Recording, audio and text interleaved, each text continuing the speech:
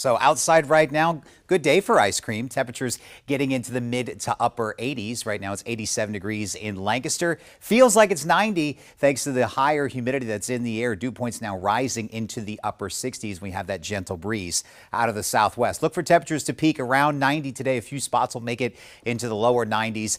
Isolated showers and thunder showers will be possible as we get closer to dinner time and right around the start of high school football games. What does that mean? It means most of the valley will stay dry, but just go ahead and throw the umbrella, maybe the rain jacket in the car, as a few of you could see an isolated shower and storm as we get closer to sunset. Some of these will linger overnight, then skies become mostly clear. It's going to be muggy area-wide with lows near 70, and then for our Saturday, just slightly cooler temperatures and slightly lower humidity values. Highs tomorrow will be in the upper 80s, and the humidity will not be as intense. Here's a look at the rain chances. Very low, highest right around 8 o'clock, and then quickly tapering off as we get closer to midnight. Here are the numbers. It's 88 already in Reading, 85 if you're watching us in York. Temperatures in the upper 80s right now in the eastern third of Pennsylvania, back into the lower 70s towards Detroit and into the 50s in southern Canada. And you can see that drier air off to our northwest.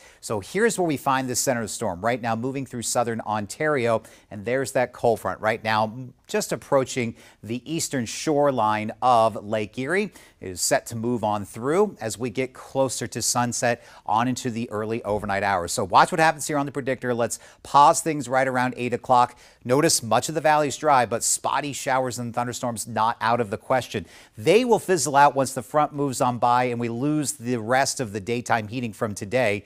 We'll start tomorrow off with mostly sunny skies. Could get some clouds to bubble up as we head through the afternoon. Then an area of low pressure will develop off the coast on into Sunday, may generate isolated thunderstorms, but the heat will start to really build back and intensify as we head into early parts of next work week. So muggy today, sticky tomorrow, muggy and then steamy heading on into Monday. Temperatures likely into the lower 90s as we start next week.